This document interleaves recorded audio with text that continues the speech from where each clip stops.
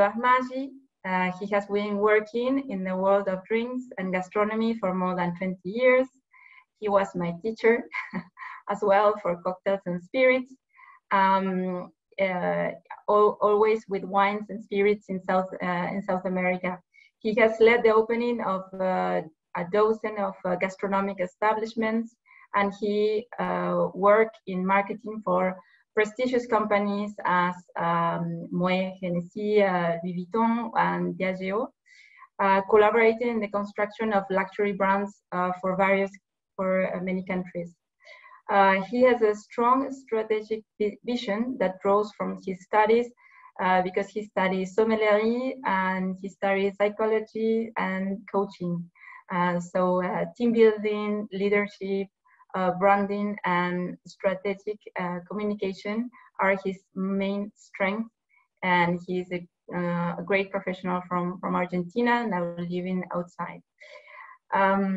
The oradora de la noche de lujo, Julie Dupouy, and she comes from the southwest of France, and Julie started her wine journey as a trainee sommelier in 2002, and since then she never stopped.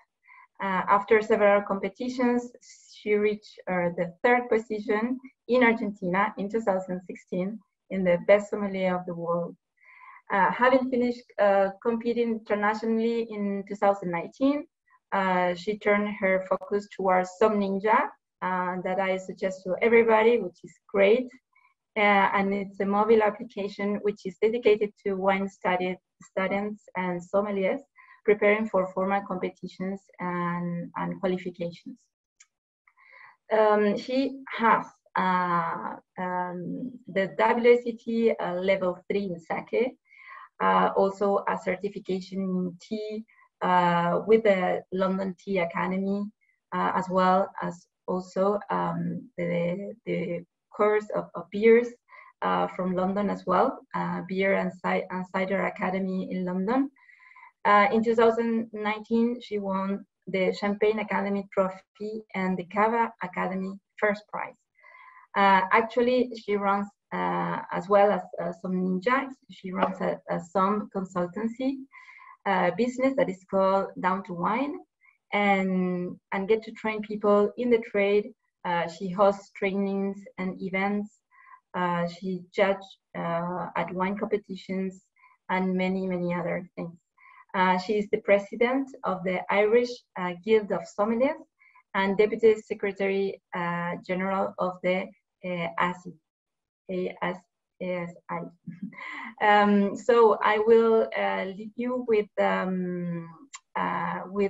Sebastian and Julie for this great talk about cognac, and it's our first masterclass about spirits.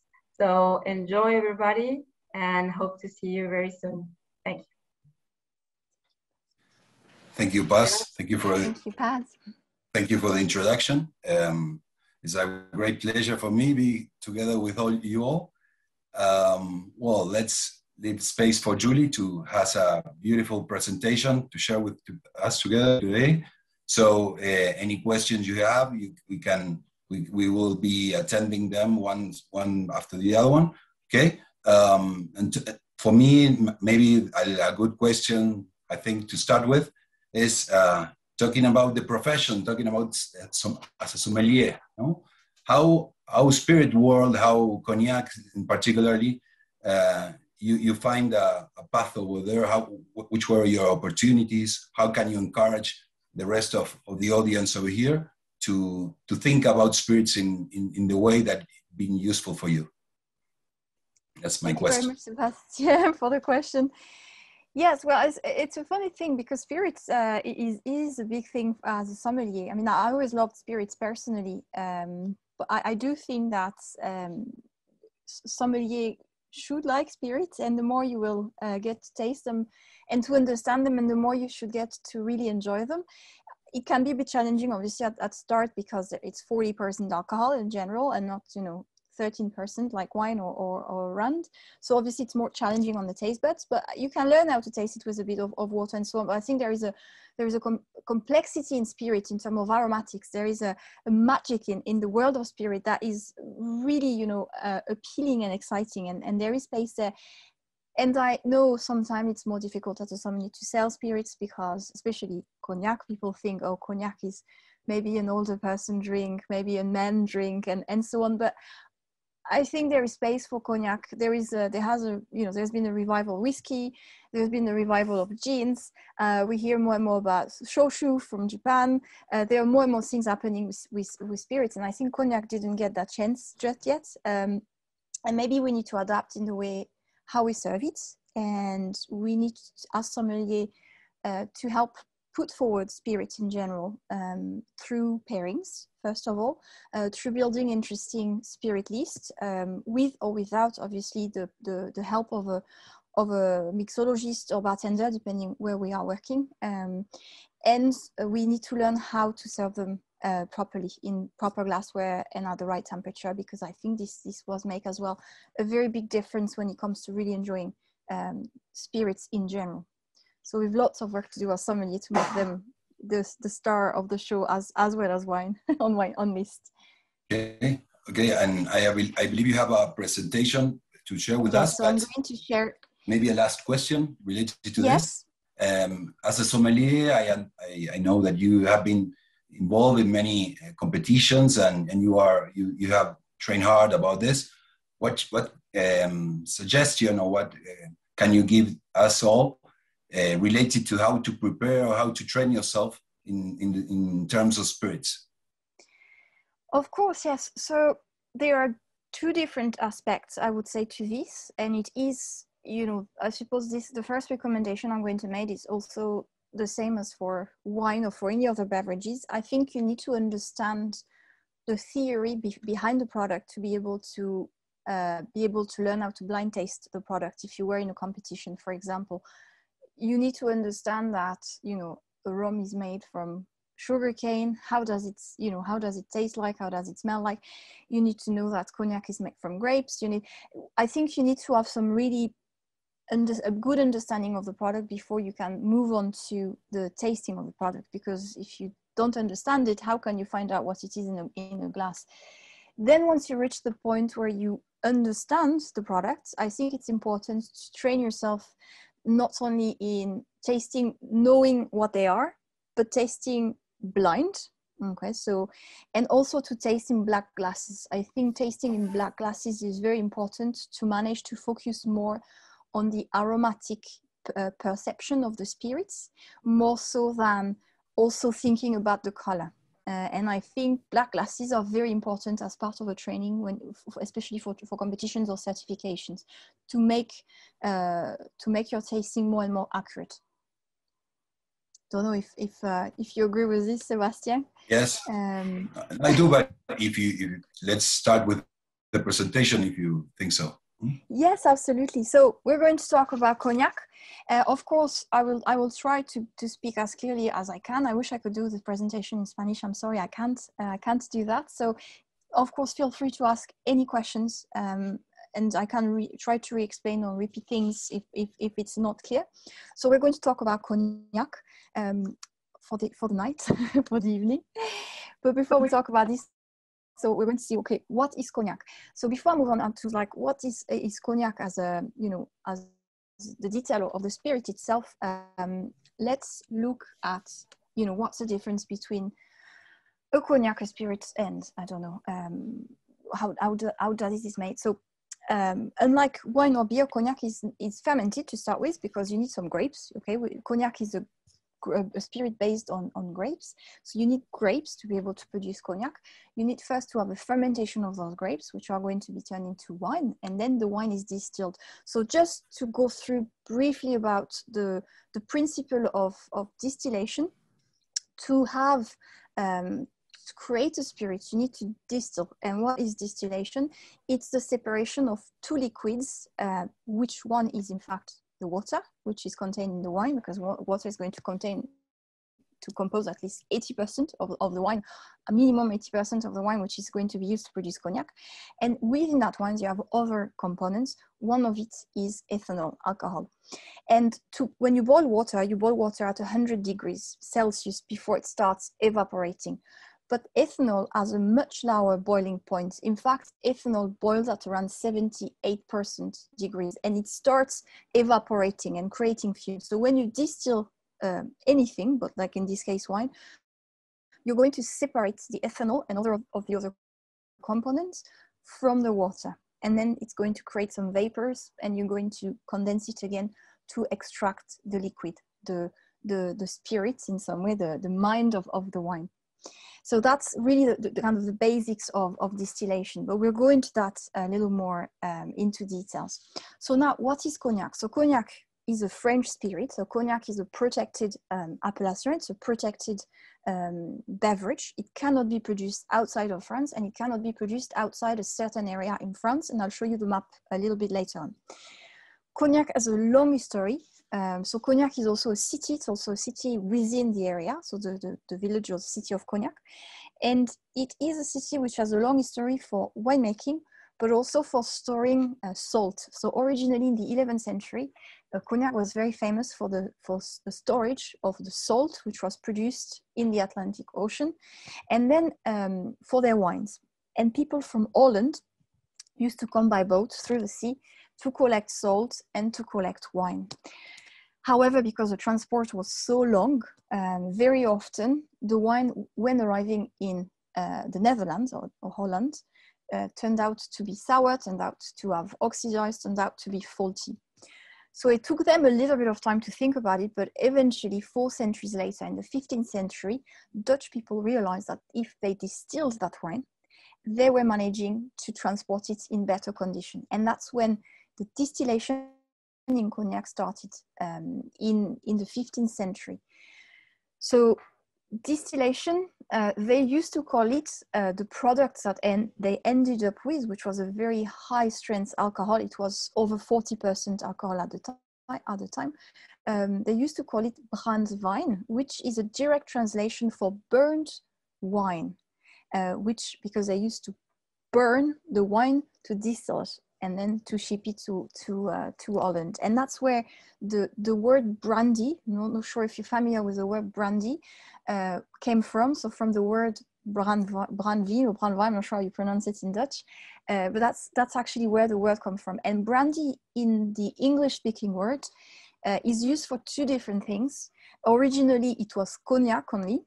And nowadays, often it's a global term which is used for spirits made from grapes. So Armagnac, Cognac, brandy from Jerez are called brandy, which became a general term. So sometimes it's a bit confusing when you're dealing with English-speaking people to know if they actually want a cognac or if they want something else than a cognac when they mention brandy. So that's where the story of cognac started.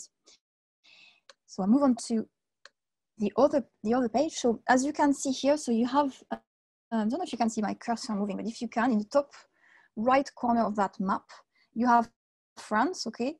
You have Bordeaux here with my cursor here. And if we zoom in, we are in the terroir of Cognac, we're in the area of Cognac.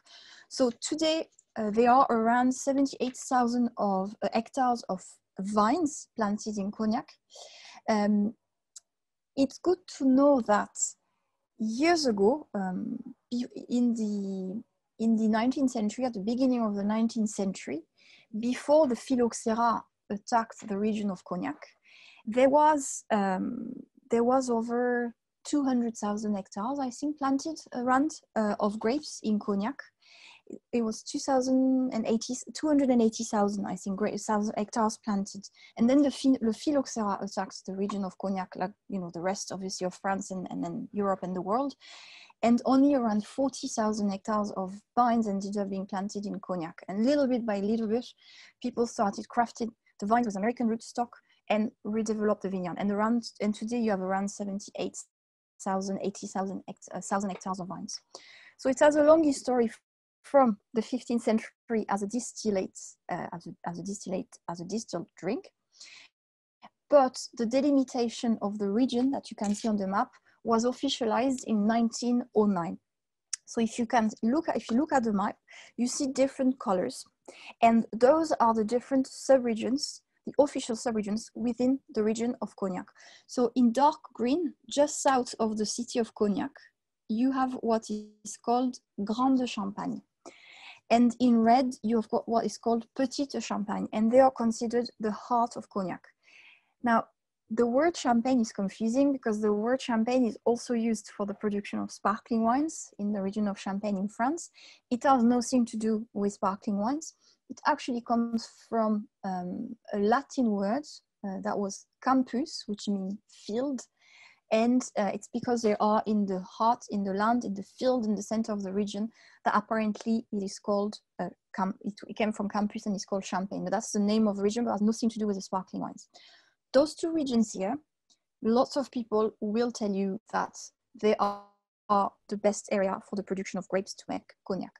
Now, I would say yes and no. Obviously, the terroir, the soil is different. You have a lot of chalk, a lot of limestone, and some clay in these parts of Cognac, which are going to produce some spirits, which are going to need more time to age, which can be incredibly elegant, which tend to be quite lean and slender as a style, not opulent spirits. But however, it's also all down to the grapes. So you can produce bad grapes from fantastic terroir, but you can also produce good grape from, you know, less good terroir. So it's also down to the quality of the grapes. But those two regions are meant to be some of the best in the area. Then in light green, north of Cognac, you have what is called Borderie. And Borderie are a little more sand, also some limestone and a little more clay. The soil is a little bit richer, and it tends to give some eau de vie, some spirits, which are a little more round in texture, which can be a little more voluptuous and also more aromatic. People talk often about the Borderie as an area which gives some cognacs that smell and taste like violet flowers. That's like the main characteristic of those areas. Then in yellow, you've got what is called fin bois. So in fin bois, you have a mix of soil depending where you have. You have some clay, you have some red clay. You've got quite a lot. It can be quite stony.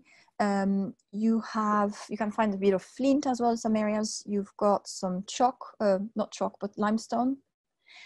So it's a very big area, as you can see. The spirits which are in this area, which are produced from this area, are usually more fruit forward. They are aging quicker, so they are readier to drink earlier.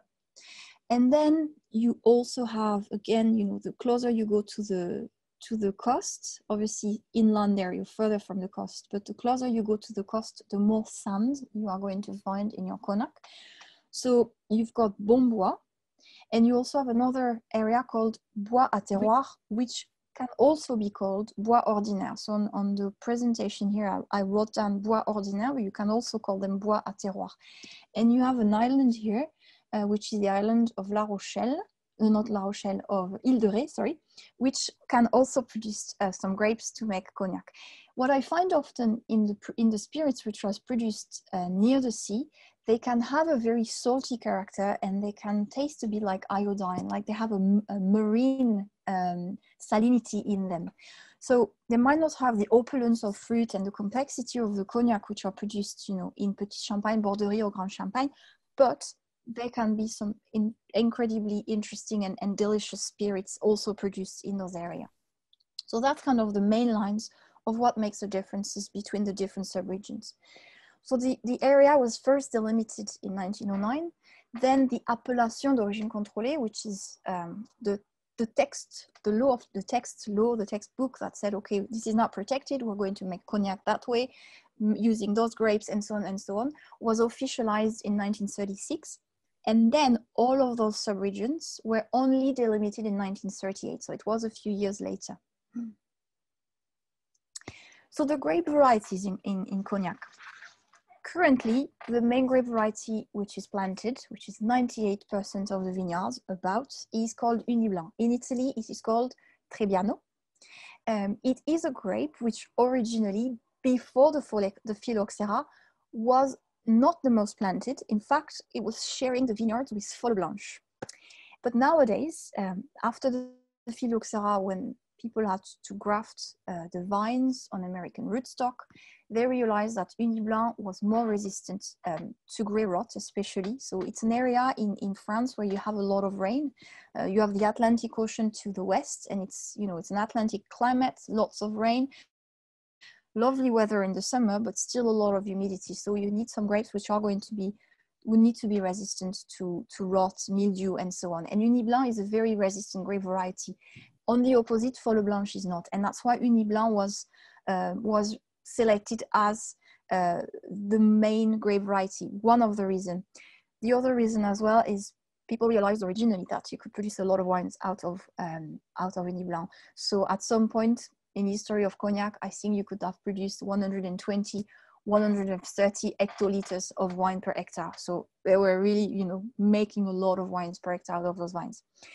Uni Blanc is also a grape that it is at the limit there where it can grow really in terms of climate.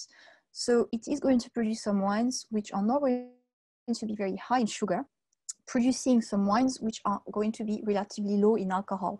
And we'll talk about this after, but this is important for the production of Cognac. And it's also a grape variety which is naturally very high in acidity, especially in this part of the world, which means that the wine is going to be very resistant to spoilage, oxidation, and so on, and also bacteria and all of this, because it's absolutely forbidden to use any sulfur dioxide for the production of Cognac. So the grapes need to manage to be, the wine needs to manage to protect itself. And that's why Uni Blanc is a very good grape for this, thanks to its high acidity. Okay. Julie?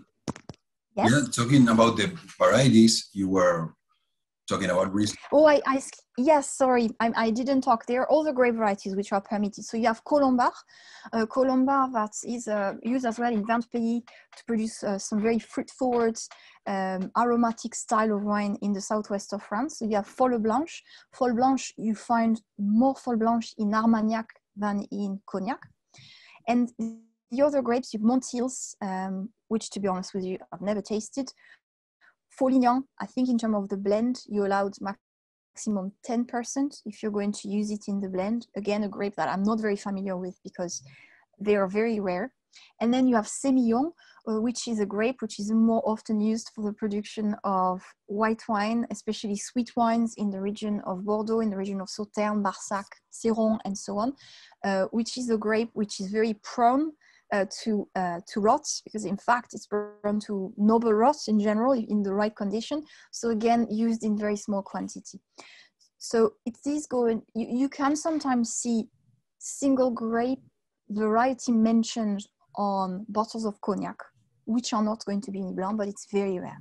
Most of the time, it's going to be whether Uni Blanc or perhaps mostly Uni Blanc with a blend of other grape varieties. Okay.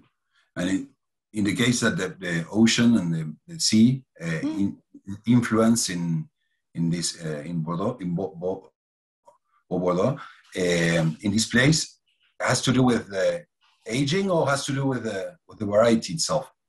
I mean, the wine itself. At the end of the day, why is the influence of the iodine? And you talked about. Oh yeah, sure.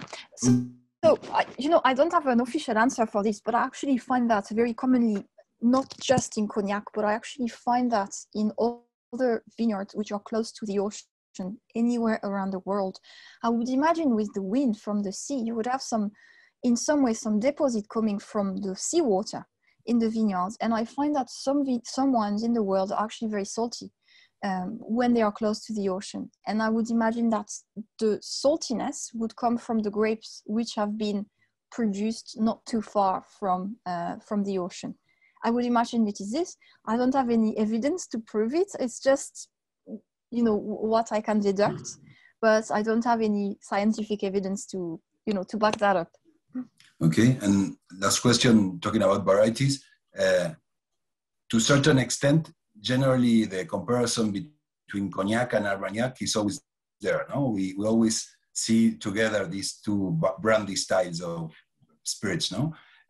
You talked about, we know that there are some other differences, like the distillation and the latitude and many others, but talking about the grape, you believe that the grape has something to do over there?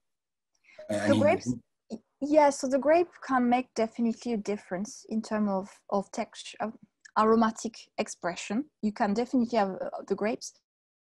The terroir is going to make a big difference. And I suppose for me, when it comes to blind tasting, if you were to be given an Armagnac and a Cognac, very often how I managed to differentiate them when I got it right, which was not all the time, always the time, was actually the seasoning of the oak. I find that the seasoning of the oak in Cognac and in Armagnac is very different. Sometimes people say Armagnac can be a bit drier or it can be more rustic, but it is not, it's absolutely not true. I mean, it can be true, but you find out some example of Cognacs which are incredibly refined, which are rounded, which are smooth, which you could actually think are Cognac. And when it comes down to this, for me, it's down to really paying attention to the taste of the oak in the spirits. For me, that's what helps really giving it away between the spirits. But yes, you can also have some single vintage in Armagnac, which are allowed in Cognac, but which are not really commonly seen. And I suppose because if you're going to produce a single vintage from a spirit, you're going to have more challenge to make it probably more balanced, harmonious, because you're just dealing with whatever you've selected on that year, and that's it, except if you have access to different eau de vie from the same vintage. When if you're going to blend different vintages, you can, you know, work around and create the balance you want. So perhaps as well the fact that very often you find a lot of single vintage Armagnac, this could have an impact as well on the end taste, the fact of not necessarily always blending vintages. Okay, and a question I take from the audience, yeah? So I encourage to have more questions from the audience here. It's about, you told us that 90% more or less is all about Ugni Blanc, no? And Cognac. Mm-hmm. But is there any restriction, or it has to do more with the practice, that the varieties you will find maybe more for Colombard in some area than Ugni Blanc, or it's also? No, so there are no restrictions. The only one which has a restrictions, I think, is Folignan, which can only be 10%, whatever happened, maximum. You even had, until 2020, you had a couple of other grape varieties. I think there was Méliès Saint-François, and I don't remember the other one, which if they had been planted before, I think, 1995, you could still use them until 2020 in the production of Cognac. So technically they could be in there in all the Cognac. There is no restrictions. It's really down to what people have. You see the market in Cognac, we'll talk about that a little later, but it's dominated by 4 main company brands which are buying grapes or spirits from other producers to mature them and blend them themselves. So I would imagine that the only way to actually taste other grape varieties than really Ugni Blanc would be to manage to find the producers which are growing their grapes, making their own spirits, and making, you know, and really trying to express those grape varieties through Cognac. I would say that is the only way, but it is no, there is no legislation. You just do whatever you want, and obviously you need to make a living out of it at the end. So you have to make choices from that. Okay, thank you. You're very welcome. So if we look at the grape processing, you can see that I've put down a picture with a harvesting machine, because this is the norm. It's not compulsory, but a lot of the harvesting Cognac are going to happen with the machine harvesting. The reason for this is because the grapes need to be processed as quickly as possible. They arrive in the wineries, they are crushed, they are pressed, and then they are going to be fermented. Because SO2, sulfide dioxide, is not permitted for the production of Cognac, the grapes have to be handled very quickly from vineyard to winery. And very often, you know, in the summer or at the end of the summer, or in September or so on, when the harvests are happening, it can be very warm as well. So with the machine, you can harvest later at night, early in the morning, at times when it is actually cooler to reduce the risk of oxidation. So machine harvesting, it doesn't mean that some people, maybe small producers, do it by hand, I would imagine, because machine harvesting is expensive. You probably can rent it, but I mean, if it's a small property doing their own thing, they probably do it by hand, but the majority is going to be by machine. Chaptalization is not permitted, so no addition of any sugar to increase the alcohol content, and no SO2 is being used. It's also the norm to use cultured yeast. We often talk in the wine world or cultured yeast. There is this big thing at the moment of people don't like talking about cultured yeast. People like hearing about native yeast, wild yeast, and so on. Where in Cognac, very often it's going to be cultured yeast because the wine has to be fermented very quickly. It has to have, certain specific aromas in the wine to make sure that it's not going to create some unpleasant aromas and flavors once it's distilled. So it has to be very controlled and very predictable. The wines, as I mentioned earlier on, especially Nibelin is going to give some wines which are going to be quite low in alcohol, so between 9 and 10% in average. Maximum, in fact, I think it has to be between 7 and 12% by law, but in average it's going to reach around 9 to 10% alcohol, so low alcohol and high acidity. Malolactic fermentation, it's not compulsory, but it's common practice to do it. There is enough natural acidity.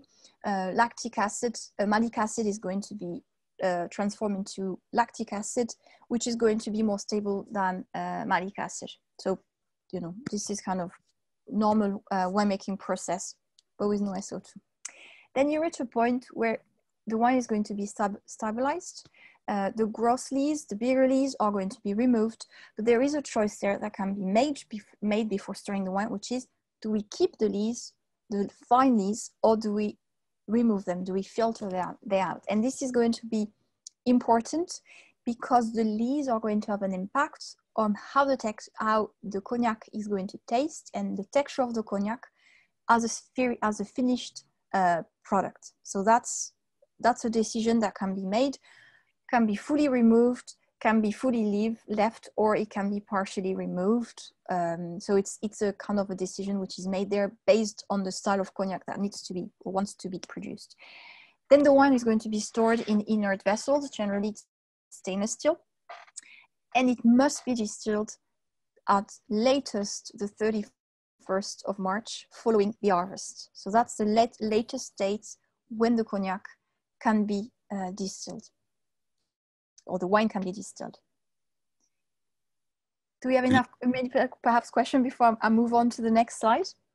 Maybe up to here, because in your experience in the trade, in the difference between brands, you talked about up to now two features that could make difference, or that one of the producers can talk about. One is the difference between the lease, the keeping or storage, and the other one is the variety. Maybe in some cases there are some examples of producers that talked about this. It's not so common. It's more about all of Ugni Blanc. Is there something else you can highlight from this stage up to this stage, up to here? Not talking about the distillation and the rest of the process. Up to here. Maybe organic, maybe. Well, organic. To be honest, I don't know the percentage of organic producers in Cognac, but I'm afraid it must be very, very low. I rarely heard about Cognac. Grapes being grown. It's a very damp climate. I'm afraid I don't.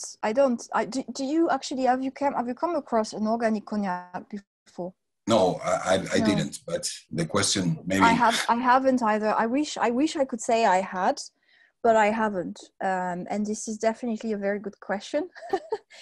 But no, this is not a region in France at the moment, I think, which with the climate they have, which I think they managed to, saying this, they managed to do it in Muscadet and so on. So maybe they have no excuse not to do it in Charente.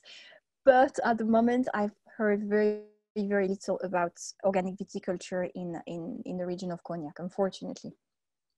Okay, thank you.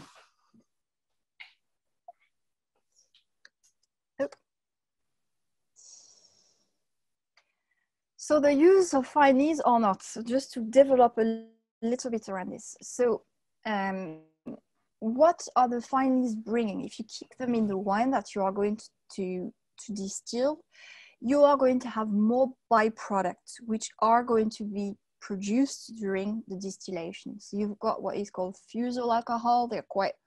It's another type of alcohol which is produced, which have a very heavy and oily texture. So obviously it can be bringing, you know, different flavors, but also different texture. It can bring fatty acids, amino acids. And that's why when you have a cognac which is distilled with its lees, they tend to be rounder, richer, creamier in texture. In terms of aromatic impacts, because when you distill, with the distillation of cognac, which we're going to see afterwards, it's usually now the still is heated up with gas. Now it's a direct heat applied, usually with gas. In the past, it was with, you know, wooden oven or so on underneath. But because the lees are going to sit at the bottom of the vessel which is containing the wine which is being boiled, you have what is called the Maillard reaction that happens, which is like a caramelization that also happens in cooking. So this is going to produce different flavors, different type of flavors, and brings more complexity and richness. It's not going to be fruity. It's going to be probably more, you know, umami, savory, like earthy kind of flavors. It can be quite buttery as well, or milky in terms of flavors as well. And they offer great potential for esterification, which means during the maturation, so once the cognac is in cask aging, you have more aromatic complexity developing because of the presence of those lees. If you remove the lees, on the other hand, you tend to obtain some cognac which are going to be very pure, very fruit forward, and which won't necessarily have the creamy texture that you're going to find with cognac with lees. So there are kind of two main schools of, like, mainline schools of making cognac. You've got what is called the Martel method, which the fine lees are completely removed with Martel. And I put down that the seconds. It's a hard one because we haven't talked about distillation. I'll go back to that because I need to talk about distillation later. But let's remember that for Martel, they always remove their lees. On the other hand, for Rémy Martin, they always keep the fine lees for the production of their cognac, which is going to give a richer style. If you tasted Rémy Martin XO or the SOP, for instance, it's true that the style is generous, it's rounded, it's a beautiful, rich style that they produce compared to Martel, for example.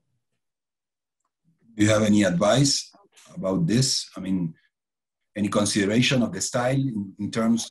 I think it's really down to personal preferences. Personally, I do like the presence of the lees inside. I like cognac which have, it's not that I choose my cognac, but often when I actually did some blind tastings and then looked at how the cognac was made, I realized that I tend to go often for cognac which have been made with the fine lees in the wine, more so than the other method. But it doesn't mean that I never came across a cognac which had been distilled without the lees that I didn't like. So I think it's really dependent of obviously at the end result, what also the harmony and the balance that the house has managed to reach, or the producer has managed to reach through blending. Because in some cases, when you blend cognac, you use spirits which have been distilled, different age, often aged in different type of oak and different cellars and so on. Some of them might have been distilled with the lees, some of them might have been distilled without the lees. So then when you blend, you can find the balance. So it's, even though the distillation might happen with or without, at the end, you can still have the option to blend with spirits which were made in different ways. So it's down to the house, down to the producer. Okay. So the cognac distillation, actually I took that picture in Hennessy, one of the distillery of Hennessy a few years ago. I don't think they're using this anymore. I think it's more like like somewhere where you can go and visit and see how it looks. So Cognac, the difference between Cognac and Armagnac, the main difference is Cognac has to be distilled twice in the Charente pot still. Armagnac, most of the time, is distilled once, but by law can be distilled twice. When in Armagnac, there is no choice. It's going to be distilled twice. The maximum strength for the distillation of both Cognac and Armagnac, in fact, is 72.4% alcohol. So obviously, this is going to be reduced through maturation and through addition of distilled water in the final stage of production. But the maximum strength that it can reach, coming out, leaving that still, it's going to be 72.4%. There are two distillation, and I'll go more into distillation in the next slide, but it's good to try to remember the terminology of those distillations. So the first distillation, which is when you're going to take the wine, the low alcohol white wine, and distill it the first time, whatever you're going to have on the end of your still is going to call, this first process is called the première chauffe, the first chauffe, the first heat. Chauffe is heat. And the second one is called the bonne chauffe, which is called the good heat. Bonne is good and chauffe is heat related to temperature. There are some, I put a lot of details here. Some of you might be studying, I don't know, for advanced course of master sommelier or so on. You will need those details. For those of you who already started, you don't need to remember the size, the capacity of the still, but they are there if you want. So by law, for the first distillation, the still has a capacity of maximum 140 hectoliters, but can only be filled up to 120. And then the second still is much smaller. It is maximum 30 hectoliters, and the capacity of that still filled is maximum, only filled up to 25 hectoliters per hectare.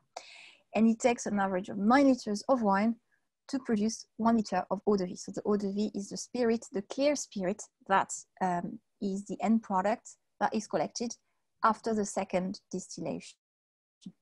So you can see there, I have a better picture on the other one, or better diagram of that, but there you can see there is direct hill at the bottom.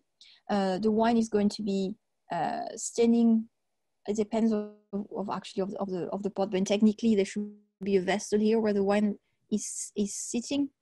With the heat, the direct hill is going to boil, it's going to vaporize, it's going to go through the swan neck. Sometimes you can have also wine here, the hot vaporized alcohol going through this, not in contact, but you might have a pipes going through, is going to preheat some more of the wine that can be then distributed back into here.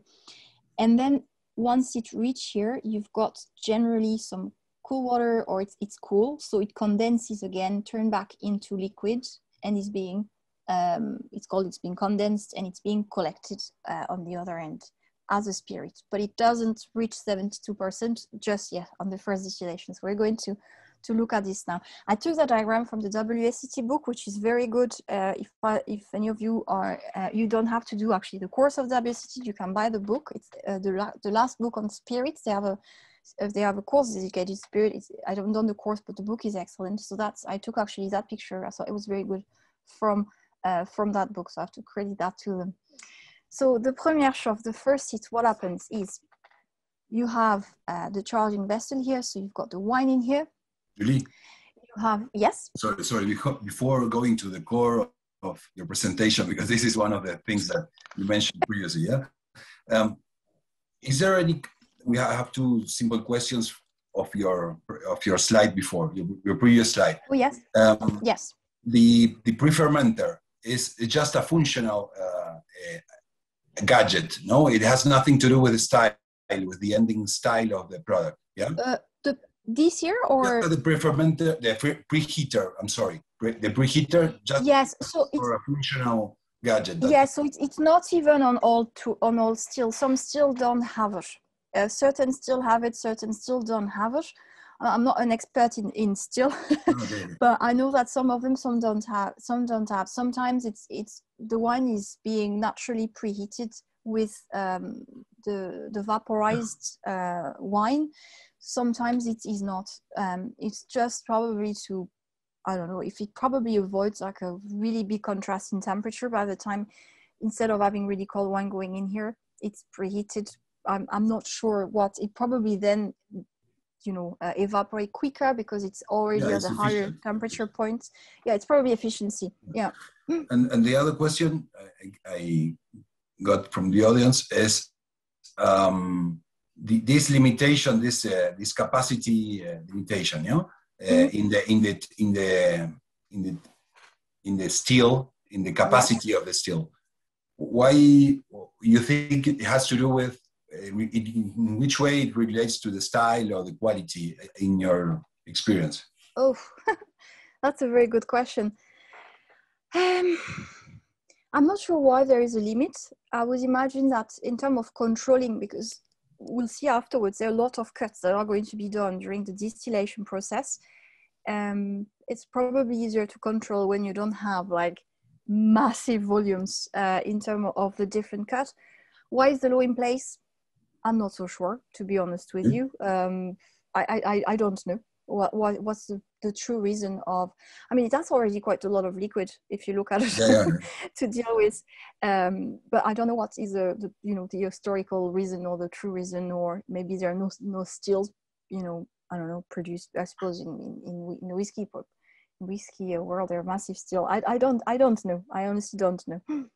And the heat is you told that the heat was it's like a boiler. I mean, it's gas, or what is heat? So the most common is gas nowadays, but it has to be, by law, it has to be contact heat.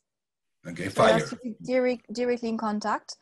So usually, yes. So usually now they would do it with a gas. Originally, they would have done it with wood or maybe coal. I don't know if coal have been used for cognac or not. I don't know. Wood definitely. But nowadays it's usually a fire which is turned, which is created with gas, not with steam. Not steam. Okay. No steam. No, it has to be contact, direct heat contact. Thank you very much. Direct flame contact. So the two different distillations, remember, première chauffe, the first heat, and then the second one, the bonne chauffe, the cool heat. So typically the première chauffe is going to be divided in 3 parts. So what does I mean by this? When the wine is going to boil and is going to start to vaporize, at different points in time, by the moment it starts evaporating to the moment there is pretty much nothing left of that wine in the vessel, it will reach different points of alcohol. So it's going to start, you can be quite low in alcohol, then you have the heart, and then you have the hand. But it carries different components. It carries different aromatic components, different, different, I don't know how to say that, but from start to finish, you won't have the same composition exactly in whatever comes out of that still. And that is why the master distiller, the person in charge of the distillation, knows exactly, by obviously doing some analysis and by timing and so on, what to keep, what to not keep, what to recycle, and what is the part that needs to actually goes on for a second distillation. So the first part, the first liquid that is going to be coming out is called the heads, the heads. And those are all the time sent back into the charging vessel, so move back into the wine to be distilled again. Then at some point during whatever comes out of that still, you reach what is called the brouillis. And the brouillis is typically around 27 to 30% alcohol. And that is the part which is going to be put aside and which is going to be sent to be distilled a second time. And then you've got the last part, which are called the tails. And the tails, as you can see, the tails are gone back into the charging vessels as well and will be distilled again with the next batch of wine. So they're mixed back into wine. So as you can imagine, then it will increase a bit the alcohol content of the wine. But that is absolutely fine. You always have some liquid left in the original vessel where the wine is contained. This liquid in French is called vinasse, which is not a very nice word, and this is not good quality anymore. This is a lot of residues and so on, and this is being discarded. So only the bouillie is kept to move on to the second distillation. The second distillation, which is called the bonne chauffe, is most of the time divided in 4 parts and not in 3 parts. So you again have the heads, the têtes, which again are going to be sent back into, very often sent back into the first distillation, into the next batch of wine, often. But you know, the distiller at this point has a choice to send them back to the first distillation or keep them and send them back again to the second distillation. So again, and this is very technical, this is not my this is not my job or my specialization. It's down to, you know, the skill and the styles of what the distiller is looking for. So when the heads, the hearts, the heads and the tails are removed, that's up to really each of distillation, this master distiller, to decide where do they want to reuse those tails and heads. But they're not being wasted. They are being really distilled, maybe in the wine again at the start, or maybe in the brouillis in the second distillation.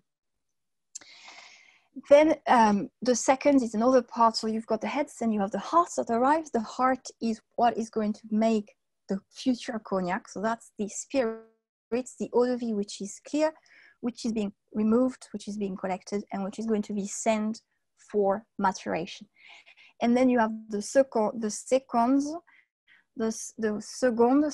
in English, and those you again have the choice to send them back to whether the brouillis for the second distillation, or to send them back to the wine for again the first distillation. So it's all kind of deciding when to cut. They're called les coupes, to cut those different parts of the distillation.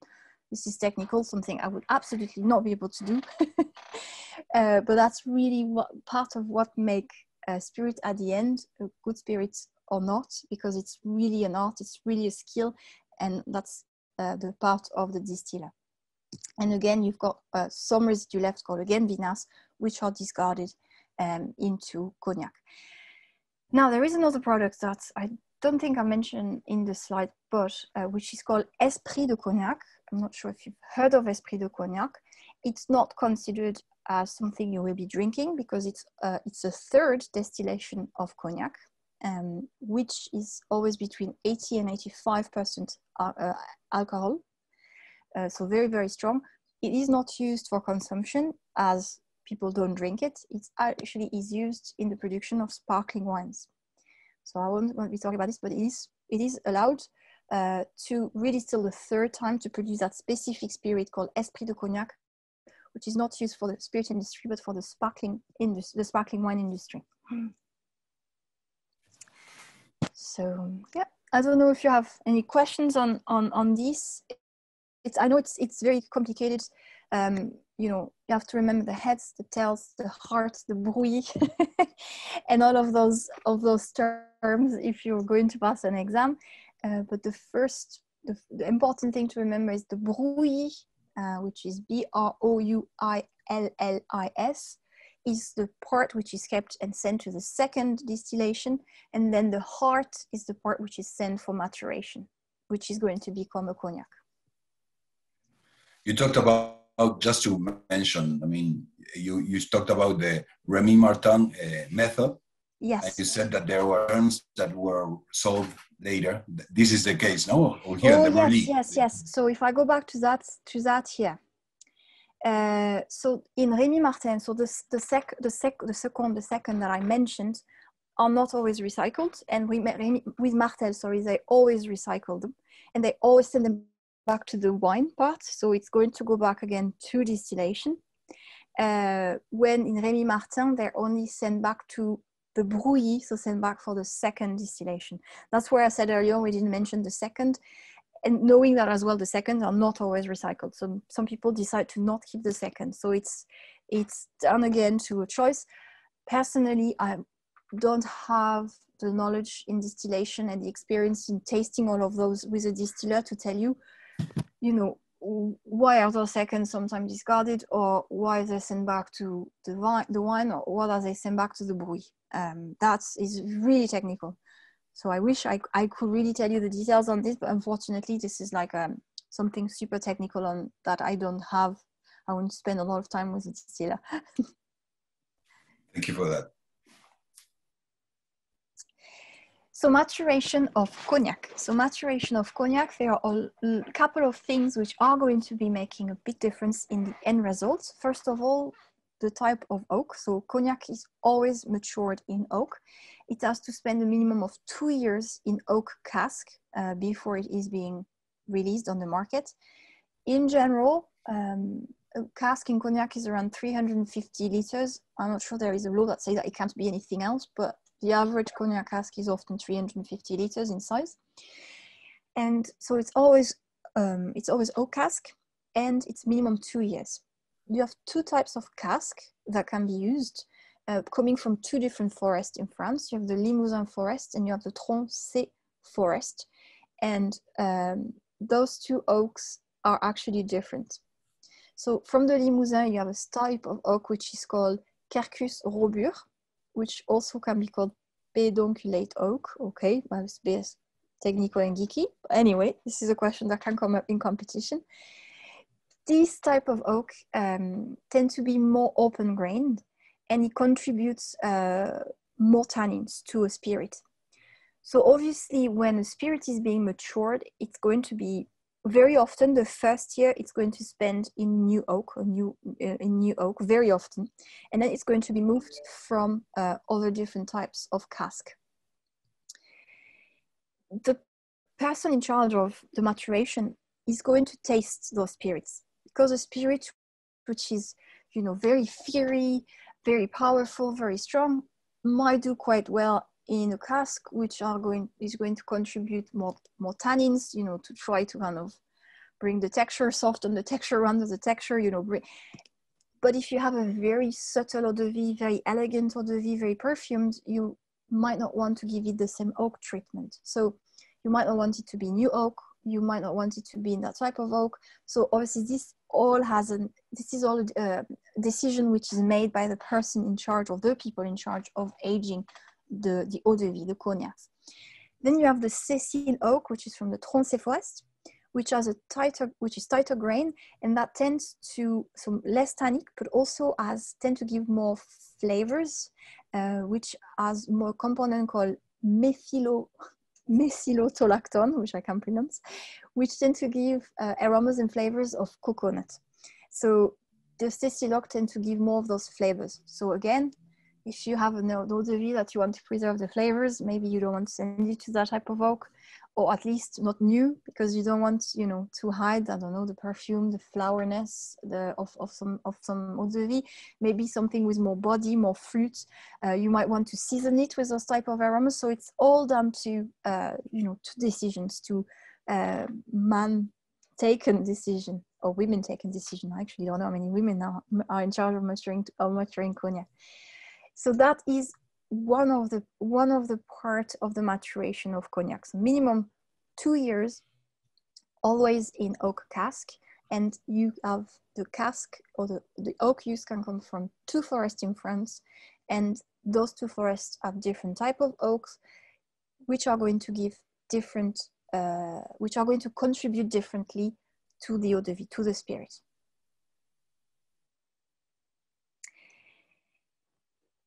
So that's mentioning again. So the young spirits are tasted and categorized as coupe. So whatever comes out of the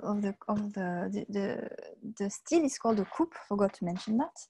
And they are, as you can see, so they are analyzed based on their organoleptic characteristics. So that's what I mentioned. I mentioned the new oak versus used oak decision. The other thing which is very important is high humidity cellar versus low humidity cellar.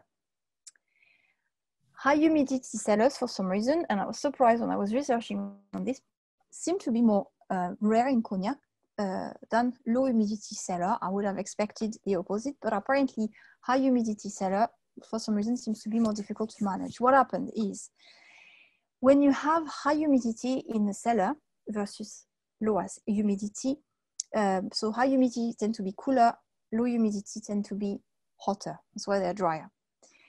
The way the spirit is going to mature is going to be totally different. The evaporation that happens is called the angel shares in cognac, la part des anges. What evaporates in a cask of cognac? Ethanol evaporates, but also water evaporates. So depending on how cool and how warm, how humid and how dry a cellar is, you won't have the same ratio of evaporation between ethanol and water happening. So a high humidity cellar tends to give some cognac which are smoother and rounder, when the low humidity cellar tend to give some cognac which are a bit drier, can be a bit harsher in some way, a little more powerful. So the condition of the cellar is going to really have a big impact as well on how the cognac is going to mature.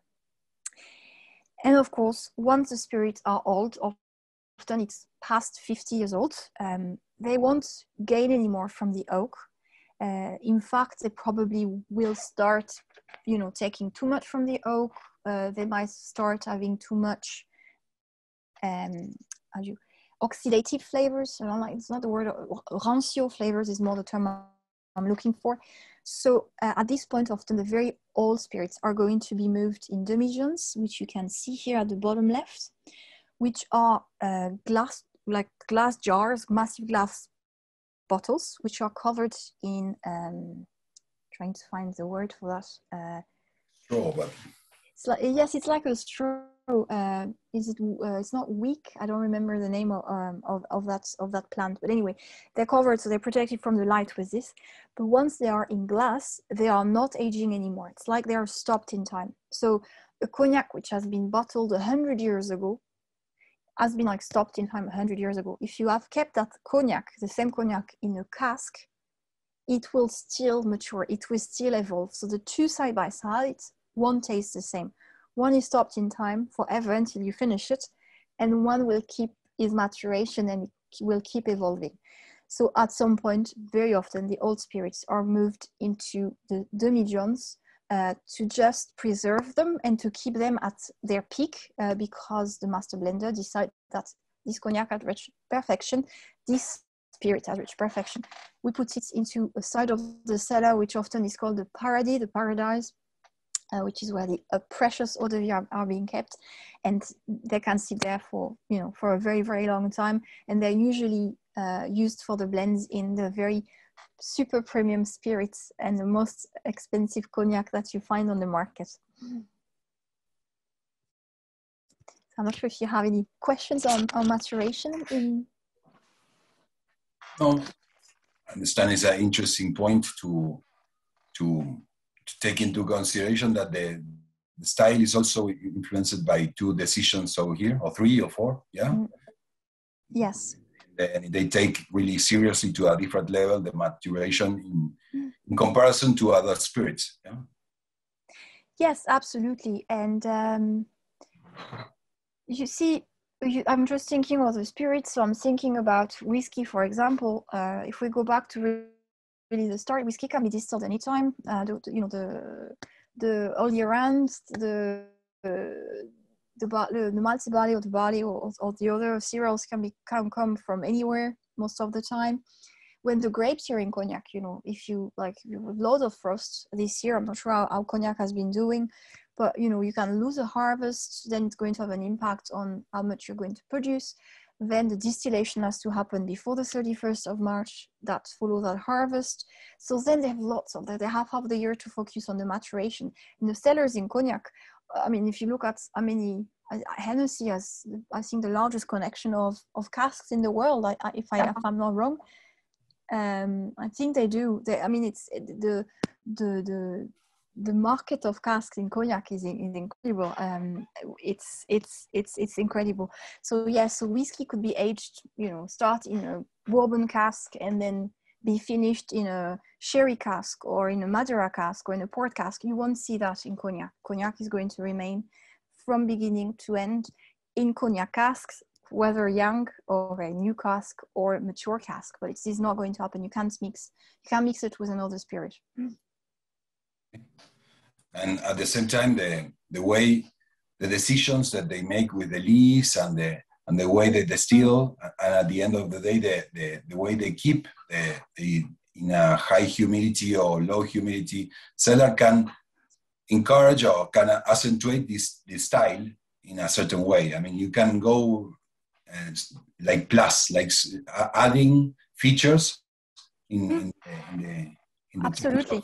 doing something more drier or more plenty and richer. Yeah? Yes. So you can, and then you also have the terroir impact, because you can get the grapes coming from different area within Cognac. So you don't, very often if you have grapes coming from Grand and Petit Champagne, you might have them together, or separately. But if you could have grape coming from Bonbois, from Bois Ordinaire, and I don't know, Borderie maybe, and blend them together, and this will give you a different. So every step in the making, from the grapes to the maturation, there are so many steps that are going to make a difference in the end result, in the style at the end. Nice. And the personal taste or style of a specific house as well, what they're looking for.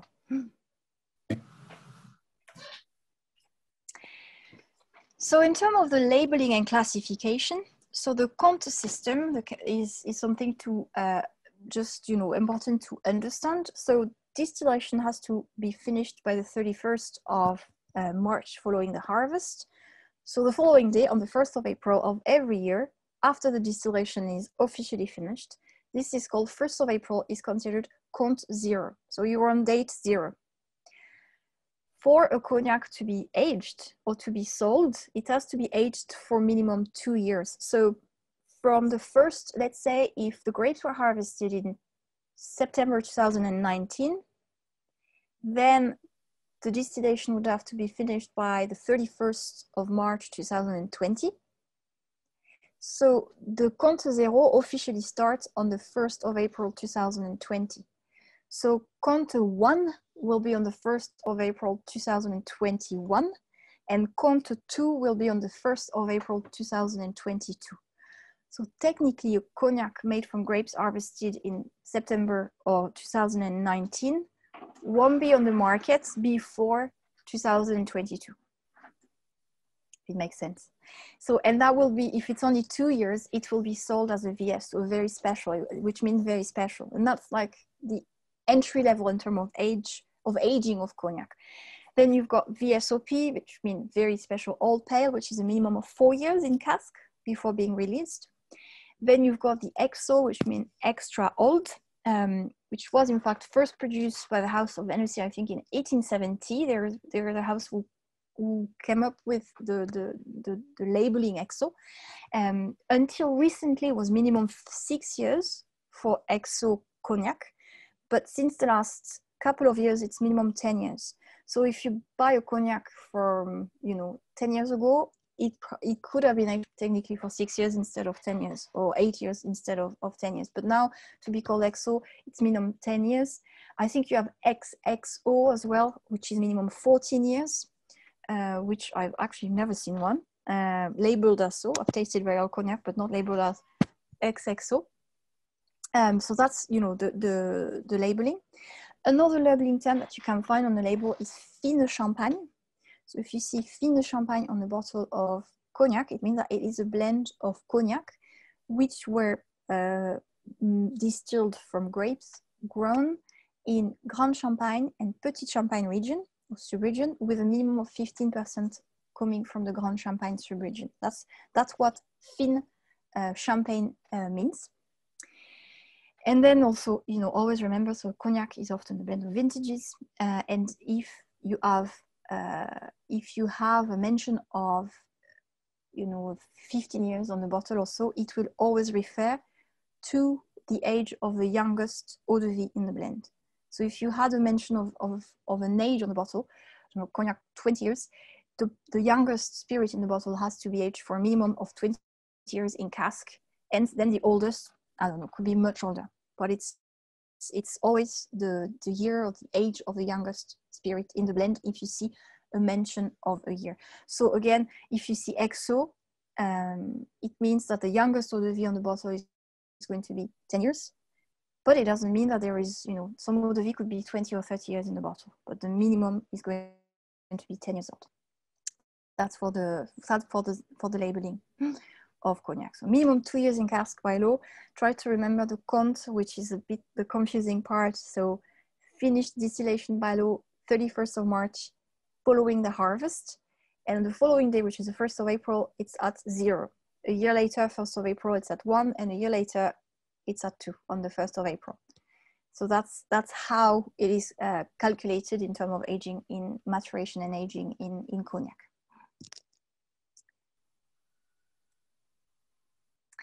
The permitted additives, which we have to mention.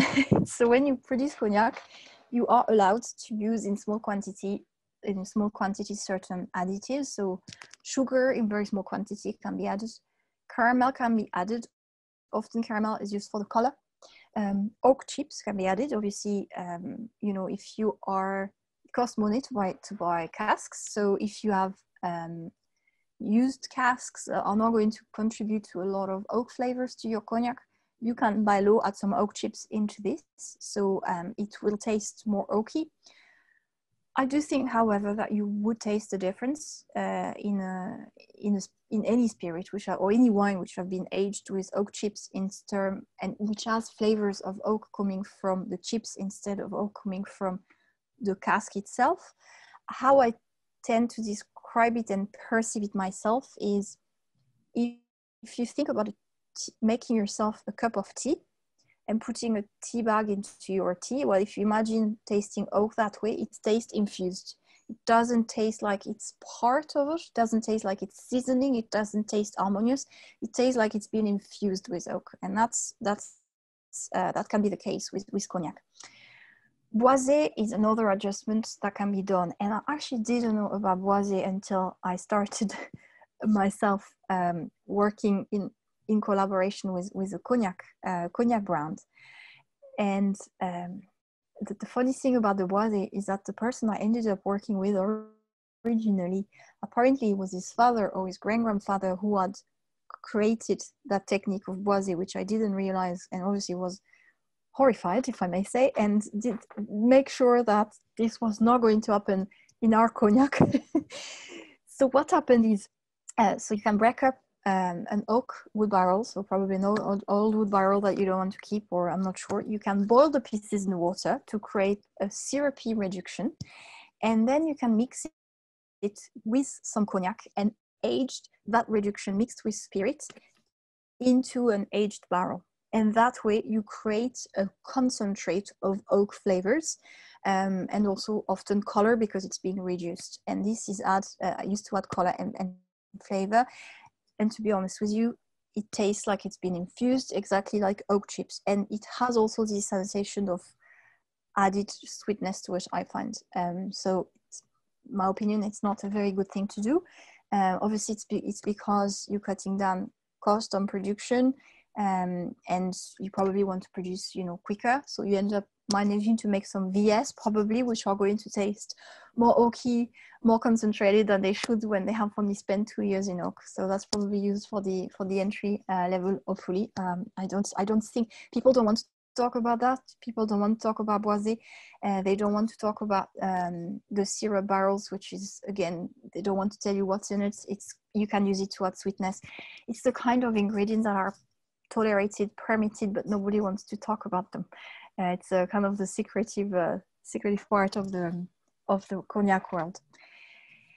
Then you have the faible, which is also called petites eaux, the small waters, which those are a mix. So it's a cognac which has been aged and which has been also diluted with some whether distilled water or demineralized water, because you need to bring down cognac down to 40% before you're going to commercialize it. And to do this, you can't just pour water and just mix it and let's go. Okay, it has to be done on by steps. And often faible or petites eaux are used. They already are cognac which are much lower in alcohol, which are going to help bringing down the bottling strengths. So there are the different permitted additives in cognac. Don't tell you I told you that. Don't tell anyone.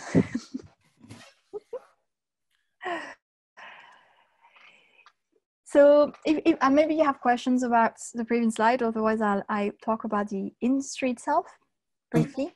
There's no question, but maybe the only one I can imagine is all these terms, although there are practices that are used, they are not obliged to put it in anywhere, in any place of the label, and so you will never can tell about that. That absolutely, yes. That is absolutely true. There is no legislation that makes it compulsory to write any of this on the label, and I'll be pretty sure that nobody actually puts it on the label. Yeah, it's you can't know. You really can't know.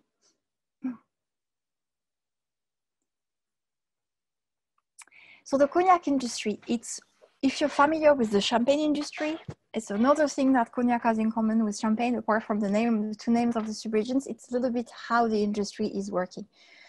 So you've got about 78,000 hectares of vines. Most of it is owned by growers. So people are going to grow the grapes, but they're not necessarily going to make wine nor spirit out of those grapes themselves. Some do, but not all of them. In fact, most of those grapes are going to be weather processed in cooperative cellars. So cooperative cellars are a lot of growers come together within some premises. There are different ways of doing grapes. The grapes are going to be fermented and distilled, and they're going to be sold under different brands. You've got certain cooperative. I don't know actually in Cognac, but I know that in Champagne, in other region, you can actually have your grapes being processed within the premises and sold under your own brands. That's another option. You could also bring the wine and not necessarily the grapes, so only the wine can be brought and be distilled. Very often, if the growers are going to make their own wine, very often they don't own a pot still. So you've got professional distillers that go around the region at the time, when it's time to distill.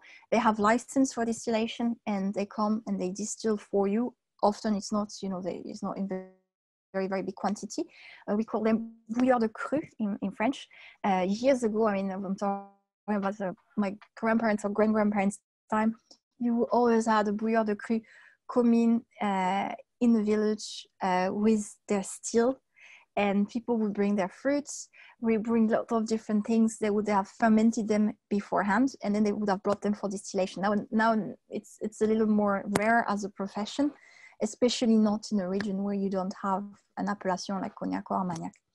And then the main market for the production is going to be the shippers. So the shippers are people who are the people who are going to mature the cognac. So the distillers often are going to be, they collect the grapes, they distill, and they resell to the shippers. Very often they kind of act as a middleman, so they're going to resell for the shippers who are going to look after the maturation. Now, some shippers also distill some of their own wine, so it's not always just the distilled product that they receive, but the main four people on the market, the main four businesses on the market are Hennessy, which is owned by LVMH, which is the largest producer of cognac in France or in the world. You've got Rémy Martin, which is owned by Rémy Cointreau, Courvoisier, owned by Beam Suntory, and Martel, which is owned by Pernod Ricard. So there are the main four big producers of cognac on the market. And we call them shippers because they mature the cognac, then they bottle under their own brand, and then they sell directly to importers or consumers, shops, and so on. And then the independent producers, few of them are those growers who are going to grow their grapes, make their wines, distill with or without the help of the professional distillers, and then mature those spirits themselves and sell them under their own label.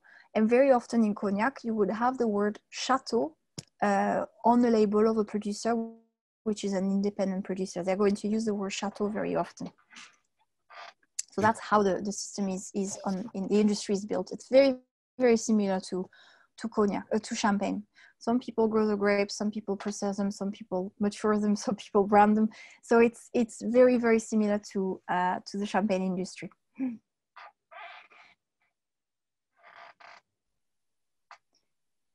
you have any question for me, perhaps, or? Not from here, but we probably will have for the next part. Yeah, now you will talk about your own project. My own project, how I fell into cognac. So that's where we're reaching. But before I say that, I actually found some very interesting numbers when I was kind of finishing my presentation and so on, which I actually never realized. 95% of cognac produced is sold abroad, outside of France, which I never realized. I knew that cognac wasn't necessarily doing very well as a spirit in France, but I actually never realized that 95% of it was export. So a lot of cognac consumed in the world, most of it is actually consumed outside of the regional production and outside of the country of production. So that, how did I end up, so the project I'm working with is called Exto. It's a new brand of cognac, which we launched on the market 2 years ago now. And how did that happen? So the funny thing is I'm actually from the Armagnac region. I'm not from the Cognac region. So, which is, you know, Armagnac and Cognac are a little bit like, which one is the best, which one is the best. Armagnac people will tell you it's Armagnac and vice versa. I'm not saying any of this. I like both of the spirits, but I had the opportunity 3 years ago, nearly 4 years ago, to start working. I was contacted, and it is actually a funny story, because I was contacted after the World Championship in Mendoza. About a year later, I received a message through LinkedIn from a lady called Sabrina Duong, who told me that her best friend was making some cognac. She grew up in Cognac, and she had worked, she actually worked in the perfume industry for years, and she wanted to start her own project, her own business. And she asked me if I would agree to meet her and have a chat about it, because she wanted to create a cognac. I was like, okay, this is quite interesting. Originally, I was wondering, you know, you receive messages sometimes, and I was wondering, oh, I don't know if this is true or not, or so on. So I went to Paris. I met her in Paris. I met actually with the master distiller. I met with one of the people in the family who is in contact with all the growers, because in fact they're actually they all grew up in Cognac, and they're all making cognac from generations. And we started the project, and the idea was to try to create a style of cognac which was going to break a little bit the perception of cognac, with the style to be accessible by more people. We wanted it to be enjoyed by younger generation. We wanted it to be enjoyed by women as well, not to be seen as cognac as just, you know, a men drink. And we wanted as well a packaging which was going to be not what a bottle of cognac looks like generally, and staying away from the regular legislation terms that are seen on a bottle of cognac. So that kind of was where it all started. So that's the three of us here. So in the middle you have Sabrina. Jero is the person who is the master blender. And I'm on the right here. That was one of our tasting session in Saintes, and not far from Cognac. So how did we do it? Obviously, we are like a micro négociant. We don't own any vineyards. We don't distill. What we do, we're very lucky. Jero's family has been making cognac for generations. He has a lot of contacts in the cognac regions, and he has managed to contact within the people he's closest with, to contact 15 small producers who would allow us to have access to some of the reserves that they've been putting aside over the years. So those people make a little bit of cognac, but they sell many distilled products of some of their grapes to bigger houses. There is a part of those spirits that they want to age for themselves, that they put aside, and that's, you know, they don't give away that easily. And we were very lucky because we had access to some of those cognacs. So when we started the project, Sabrina asked me, do you have a mind what you want to do? How do you want to do it? Because obviously I'm based in Dublin. I'm not based in Cognac. Traveling, back and forth from Cognac, even from an ecological point of view, is not ideal. So where do we start? So I did go to Cognac a few times, but I also was sent a lot of samples. And the way I wanted to do it is, I mentioned earlier, you can grow fabulous grapes, very good grapes from good terroir, and you could grow bad grapes from excellent terroir. And you can the same produce some really good wines from good grapes, but you can also make very bad wines from good grapes if you don't know what you're doing or if you're making a mistake. So I love blind tastings when I drink wine. I like not knowing what I'm drinking because I don't like having a pre-perception or being, I don't like being influenced by the labels. So I love blind tastings, blind tasting wines for this reason. So I decided to do exactly the same with the samples that were going to be sent to me. I said to Giraud, I said, I don't want to know how old is the spirit. I don't want to know where is the spirit coming from in Cognac. What I want to focus on is I want to focus on the quality of each spirit you are going to send me. So we started by sending me some individual spirits to decide on what was going to be the core of our blend. And at that point, my goal was to try to produce a VSOP or so on. But we never produced a VSOP. In fact, we ended up producing, it's not an XO, but the younger spirit in the eau de vie is 10 years old, but it's not labeled as an XO. And we ended up producing another one, which is extremely rare. So we ended up producing some older cognac that we had sought originally.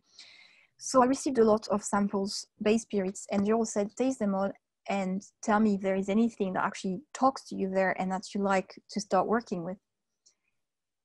And within those tasting, there were two spirits that actually stood out.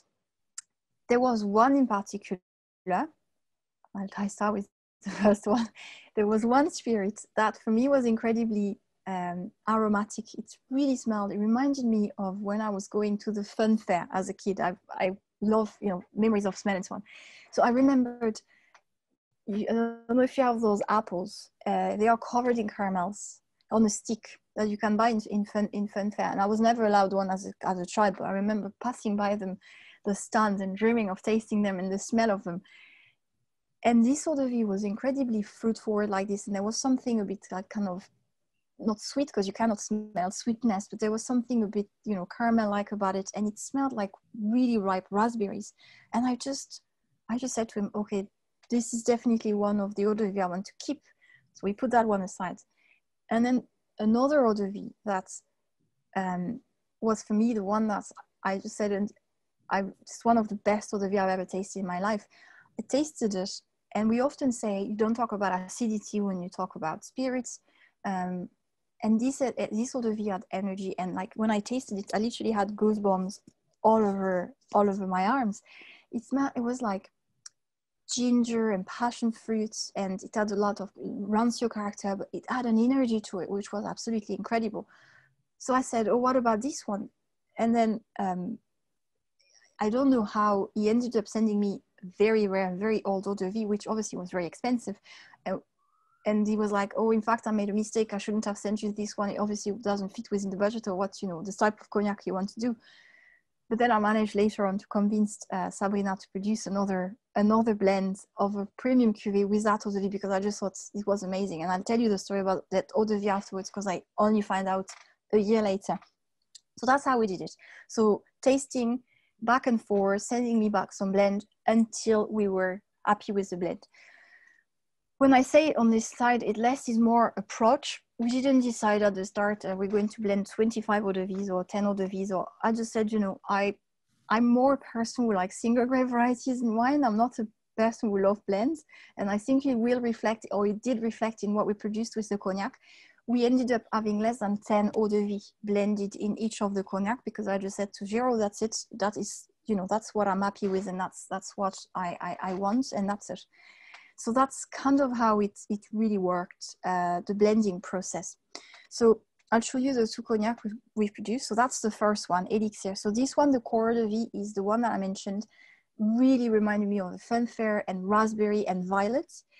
And in fact, it's a blend of 8 eau de vie coming from 4 different parts of cognac, which I didn't know until the launch date, because I arrived in Singapore on the launch date. And then I realized I'm going to have questions from journalists and so on. And I actually I can talk about what I feel about them and how they taste and so on and what pairings to do. But I ended up never asking them what's the technical data about them at the end, because that's not how we made them. So I find out then, the day before the launch, that it's a blend of pretty much 25% of Borderie, Grand Champagne, Petit Champagne, and Fin Bois. That's the 4 terroirs which are in it. The youngest eau de vie is 10 years old, and the oldest eau de vie is 35 years old. And the eau de vie, the core eau de vie that I picked originally was the Borderie. And that's why now I say the Borderie was really like the gourmandise, the violets, the raspberry, and so on. For me, that really was what I find and loved in that eau de vie, and that's the core of it. None of the cognac, none of the spirit I picked came from dry cellars. They all came from humid cellar.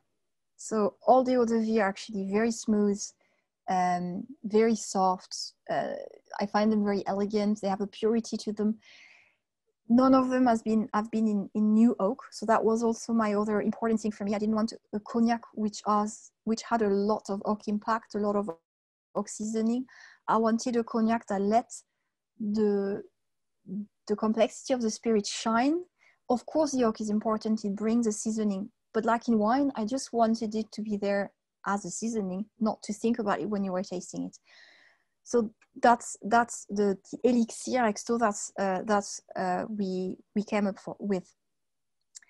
So if you can see, it's a bottle which doesn't look like a cognac bottle. It probably looks more like a bourbon bottle or I don't know, a rum bottle, but it's not. It's not. I don't think cognac has been using that. And we use Vinaloc as the closure for all of our cognacs as well. I remember as somebody being annoyed when you open a bottle of cognac a few times and then suddenly the cork start crumbling because you keep it for a while open, or it separates from the lid or so on. And I just love the way Vinaloc look. It's pure, it's transparent, and it's how I felt about the style we wanted to produce. So we went for the closure to kind of follow that philosophy. And then that's the other one, the Or Impérial. And so the Or Impérial is very limited. And the reason for this is because the eau de vie in it are very old. So the eau de vie that I mentioned when I tasted gave me goosebumps. And I literally was like, so attracted by this eau de vie. It was like it was calling me. I find out the story about it months later. It was a collection of eau de vie that were found about 10 years ago, maximum, by one of the producers. They were rebuilding one of the cellar where they had the maturation of their cask. And when they were looking at the plans of the cellar to see what they were going to do, they realized that there was a wall in the cellar that wasn't on the plan. So they were thinking, that's strange. Why would it not be added on that plan or so on?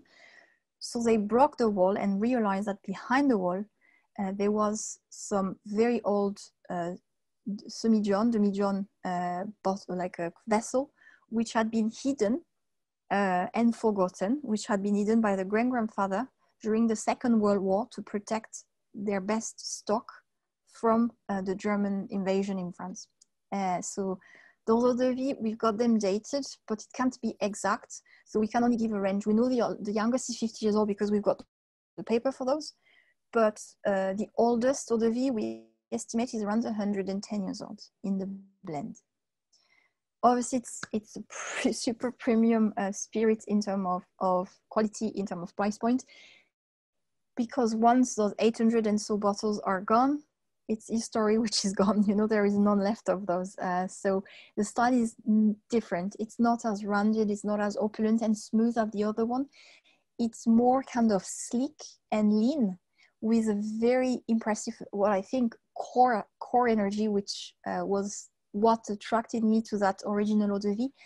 And the aromatic are more rancio, but you also have, I really find a lot of like lime, citrus peels and passion fruit in this, and quite a lot of sea salt also in this eau de vie. But I suppose, you know, it's personal and it's really what you find when you taste it. And we always serve them in this riddle glass, not for the brand, but we just like the fact that, again, it's not the traditional cognac glass.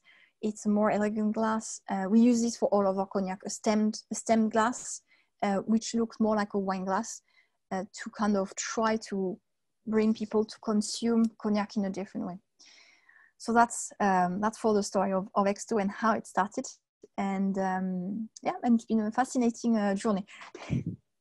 And on this bottle there, the top is actually, it's a glass top, and it's done by hand. It's blown by two French artists. So each piece is unique because the color, everything is done by hand. Thank you. Thank you, Julie, for the story. It's a nice story to remember. I mean, and talking about pairing or the way you consume, you suggest each one of them. Do you have any impression over there to share with us? So yes, because we launched originally in Singapore, we've done a lot of pairing with Asian food, and we've done it served different ways. So we did a lot of pairings with the elixir. The Eau Impériale, we haven't done pairings. We recommend to drink it, you know, on its own as like after dinner or just, you know, for something very special. But for the elixir, we've done actually quite a lot of food and wine pairings. So for example, we just add a small ice cube just to bring down the temperature a tiny bit for starters, for example. And one of the best pairings we had with it was with sea urchin. Sea urchin with the version that was served with just a tiny bit of ice cream to just bring a tiny bit of dilution and cool down the temperature was absolutely beautiful.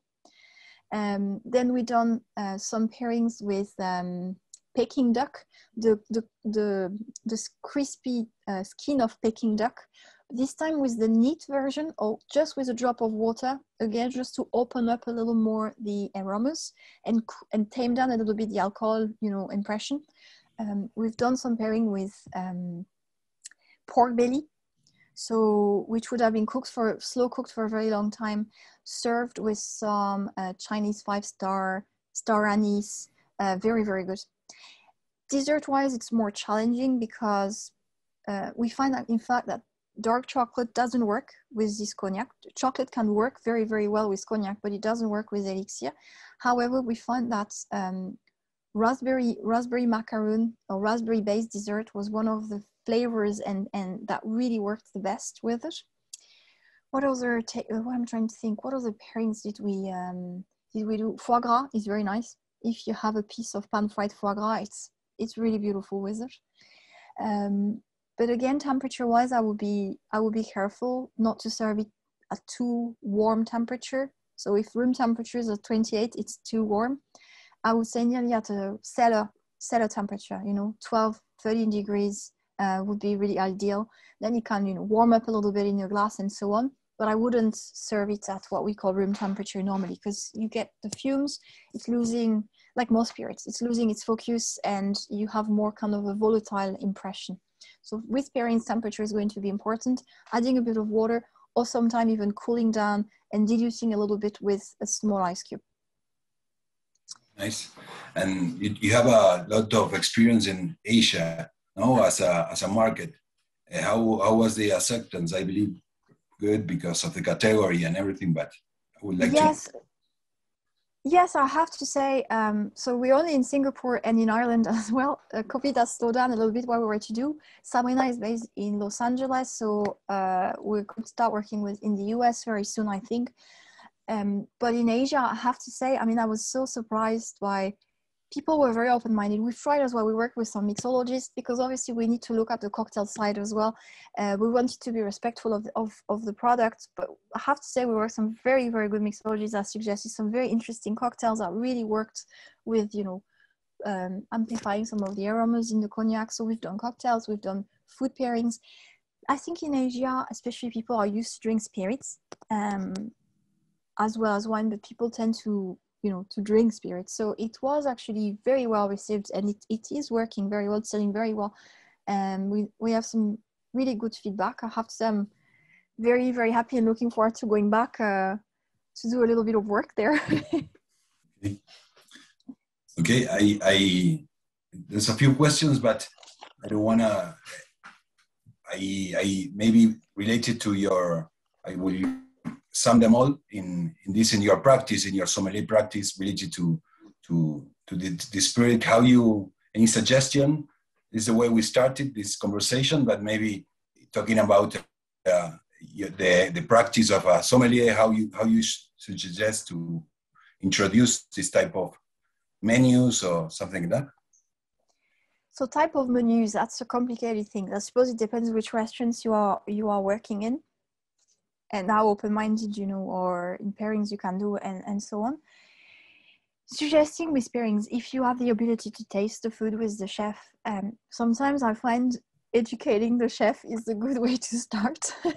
If you actually really, some chefs are educated and love wines and love spirits and so on, but some chefs maybe a little less or so on. If you really manage to work with the chef and really introduce them to the pairings itself, then that's how I find often in restaurants you manage to improve your work on pairings and menus and so on.